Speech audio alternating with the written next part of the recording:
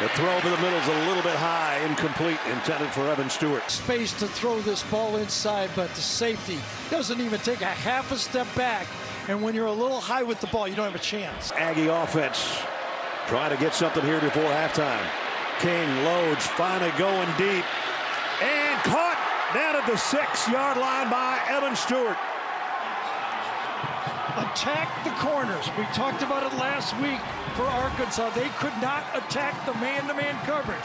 Beat them at the line of scrimmage. Out of position is Arnold. Throw the ball up and let your 5-star make a play, and he did. King fires. Is that caught? Evan Stewart. 3rd down and 3. And a jump pass. Going to be short of the 1st down, though.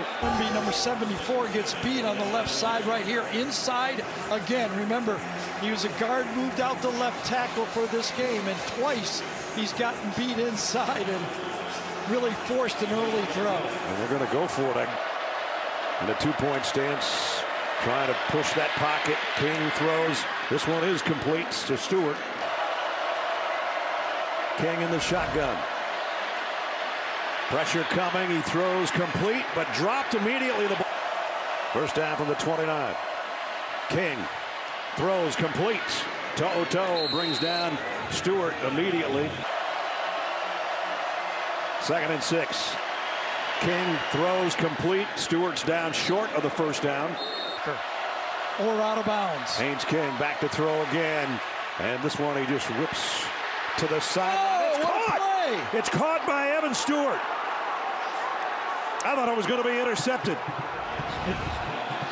2 defenders, 1 guy in white, and he goes a little higher. What a play.